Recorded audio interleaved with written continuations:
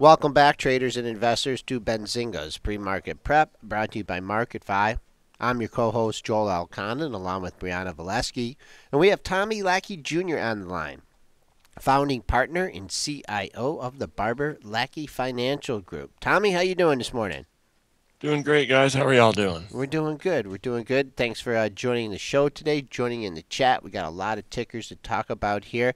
But just you do your scans. I know you don't want to give away your secret sauce, but can you just tell us a little bit what goes into your scans? Sure. And it's, again, the only secret sauce part's the actual formula of my calculation, but I've derived a very short-term relative strength calculation. It's a 3-month that basically allows me to adapt relative strength assessments to more swing trading and things that are more reactive. Most relative strengths are much more 6 month, a year longer, and that's to get the larger trends. And I like to get closer to the turns, and this allows me to identify those better. And I've just divided them into different universes for different purposes that lets me again narrow the focus on what I'm actually looking at, figuring out who's the strongest and who's the weakest out of this batch. So And that helps a lot. so typically, how long are your trades for? What's the duration of your trades? Well, I have two different setups. I mean, I do have, like I said, a legacy type. Most of my client business and a lot of that business is anywhere from a week to 2 or 3 years if I can hold it that long. I believe in stages. I move them up stages as they work. I buy them as short term, but then once I look and start seeing the weekly chart starts really shaping up, if I'm still in there, then I'll move to using that weekly chart as my signal as to whether I want to stay in or exit, and it give myself a little more room. It's a way to technically give myself cushion once the trade's working. Okay. All right. So let's go into some stuff that popped in your scans last night. And let's start with Facebook. That's a popular stock. Day traders, Okay. a lot of volume. Had a big move last week. I believe that was attributed to instant articles that people hmm that the streets liking. Now here you're running into some resistance here. It looks just under the $82 level. 3 days of consolidation after the big move up. What are you looking for in Apple? Or excuse me, And Facebook. Facebook.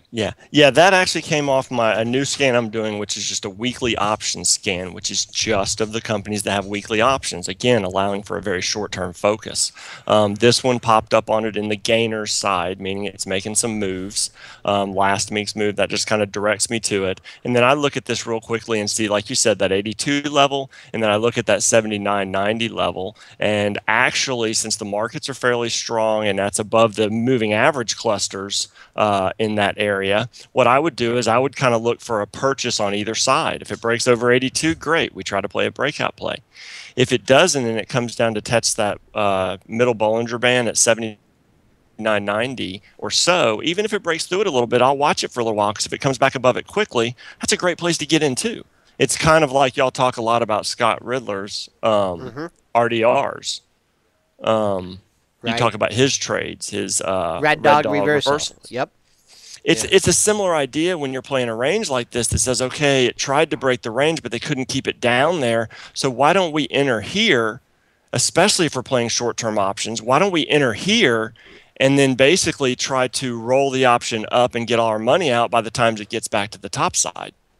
Again, we play a short-term play. We can put very little money in it. If it does work for us and it reverses back up to the top side of that range, then we try to roll the option up and out, get all our premium out, and now we can play for that breakout without a whole lot of risk.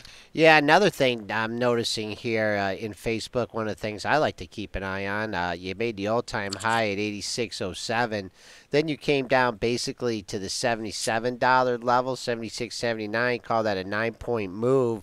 Take half of that, 81 and a half is the 50% area. So and there you go. You have the last four highs right at that area from hmm 81.38 to 81.85. So if it's pulling back now, it might get a chance to buy it on weakness. But yeah, if it could clear that, break into that 82 handle, looks like you have some clear sailing at least up to 83. So great breakdown on that one. Stock I'm not too familiar with here. AFSI. Give us your Yeah, break. it's a smaller financial. It's not one a lot of people know. It's in one of my larger universes that I do all my breath work on. But it caught my eye just because it's been continuing to stay pretty strong. It's an insurance company, which insurance has been doing pretty well recently. It has a short float of almost 17%. And then if you do a quick click into my scans and see it in there, I have FinViz links to everything. So you can look over there real quick, and its numbers are pretty darn good. It's got a forward PE of 10, current PE of 10, dividend of 1.6. I mean, just a really solid little play that looks like it could be breaking out up here and getting ready to head towards those highs after it held. It overshot the previous breakout a little bit, but again, that's even better. People hate when they overshoot those breakout back tests. I love it because if it comes back above it again, you've got a really strong support now to put your stop at. Okay. Also on your scanner, Jazz Pharmaceuticals. hmm I mean, last time I talked to y'all, and I think last two times I talked to y'all, I said don't give up on biotech. You got to play the run. Biotech and many other sectors hit breadth lows and somewhat extremes at the beginning of May and have done nothing but move higher since.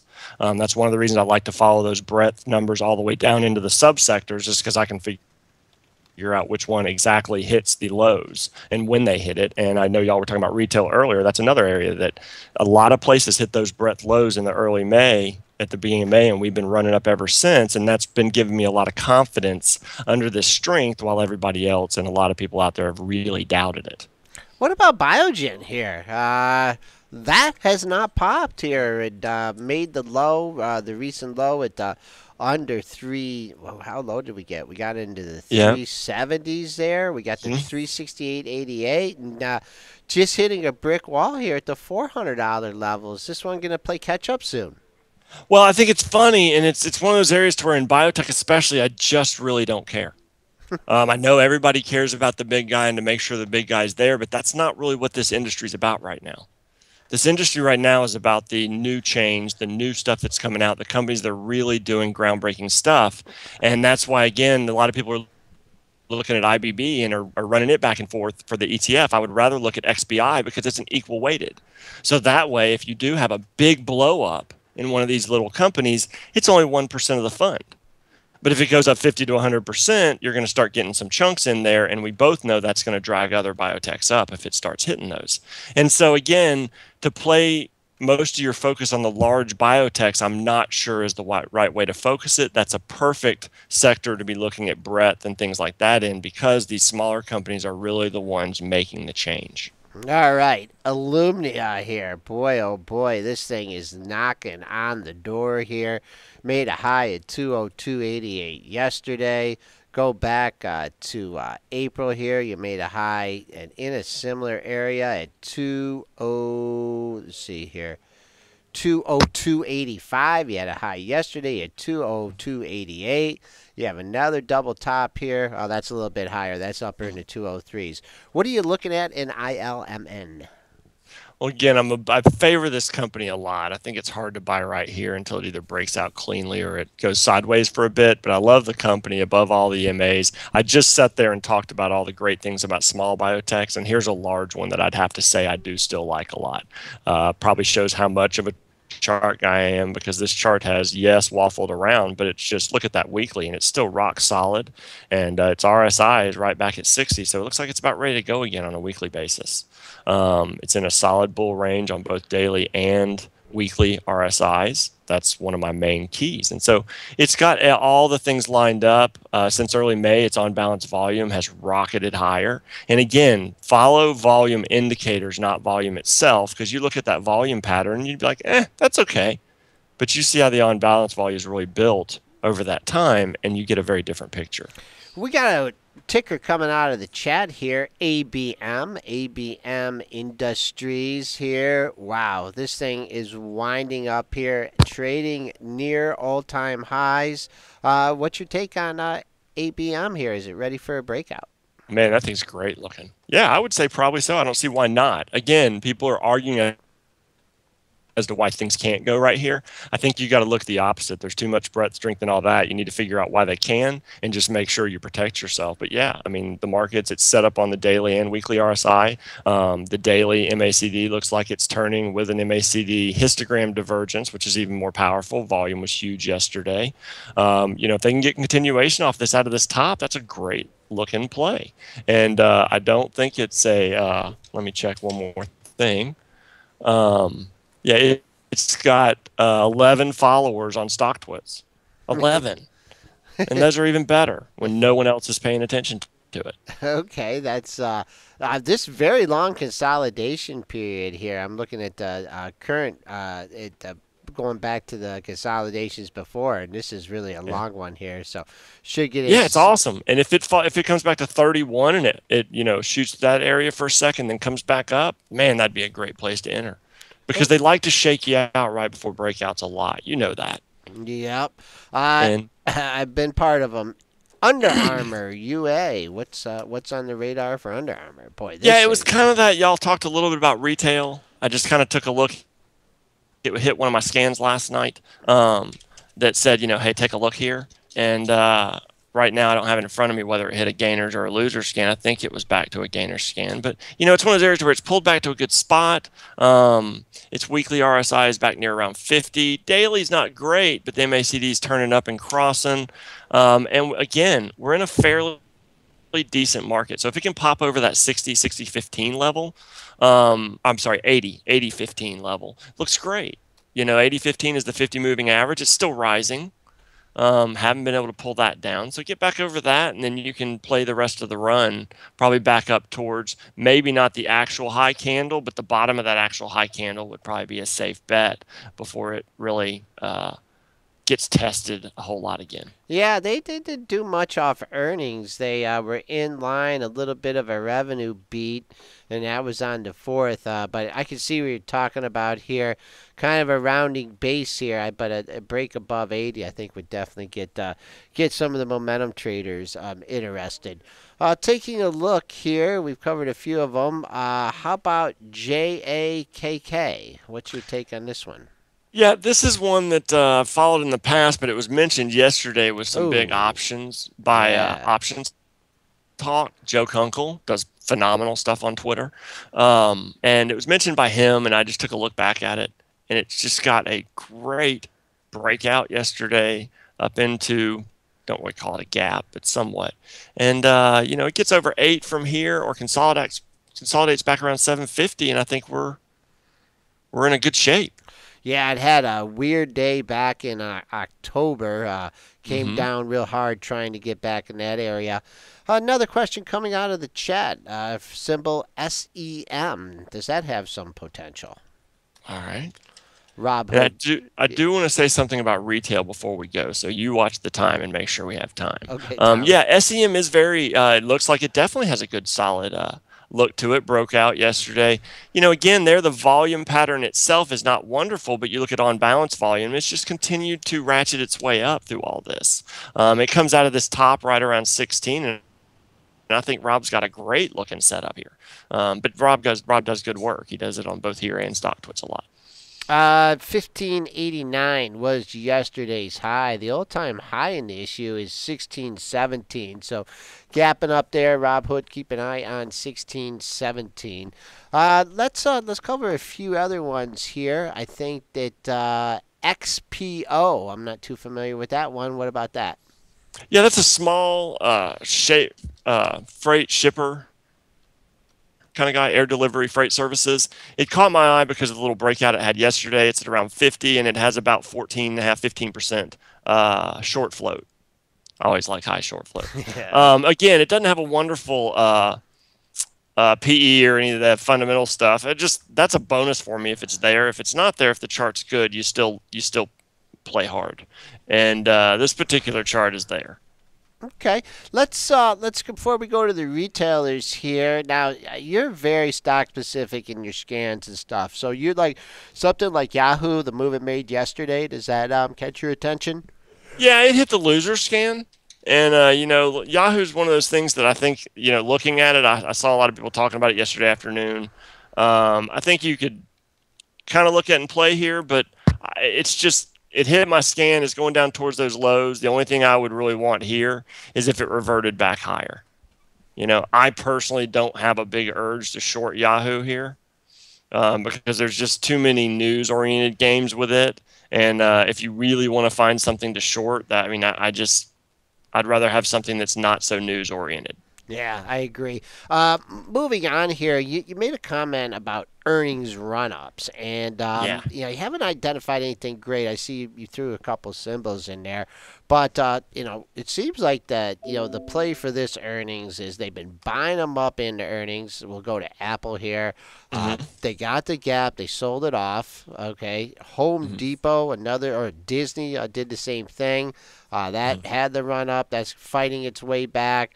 And then Home Depot, bad day yesterday on it. So it's been a kind of a recurring theme. Do you see anything else like that? I know we're getting near. We could talk about the retailers in a second, but I just think that it. excessive I, run up.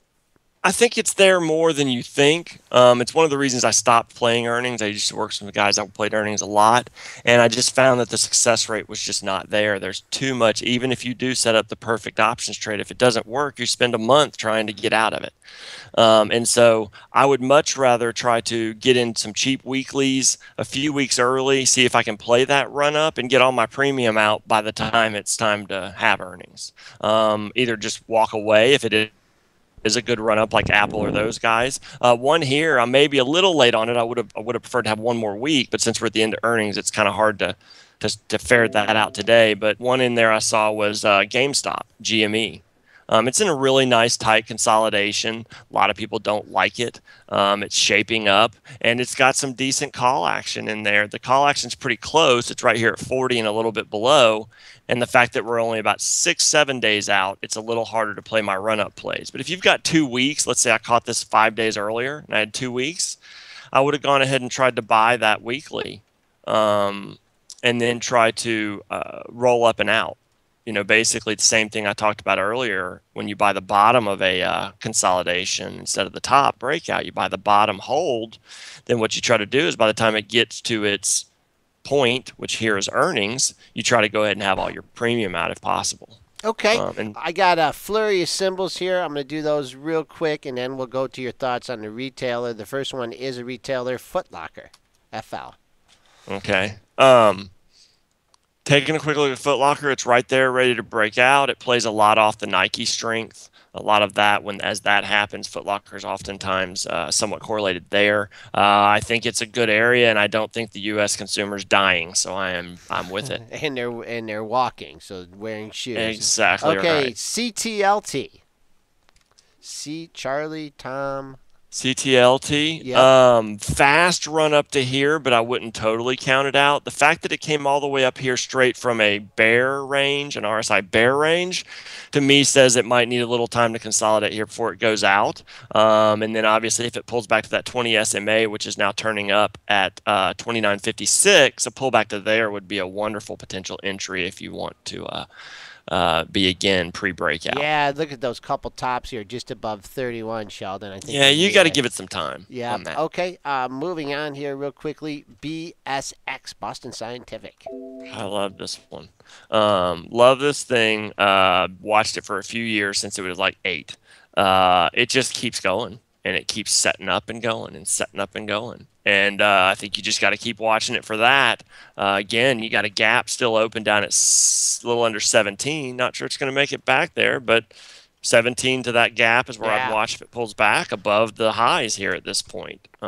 You're not in a position right now to play a pre-breakout unless it holds, again, the middle Bollinger Band at 1775. Final one, CCIH. CCIH, China Cache International Holdings Limited. yeah, again, same thing about to break out. China stuff's been hot. I'm not against China stuff, not against any of that if the chart looks good.